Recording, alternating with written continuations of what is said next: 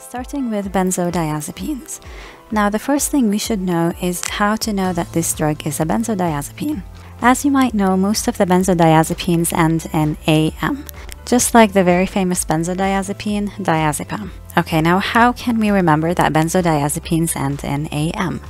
Benzodiazepines are sometimes abbreviated as BDZ, which we will pronounce as BEDS. So benzodiazepines equals beds, and the mnemonic will be in beds, like I'm laying in bed just like this person. Okay, so remember, am in beds means that if the drug ends in AM or am, then this drug is most probably a benzodiazepine or one of the beds.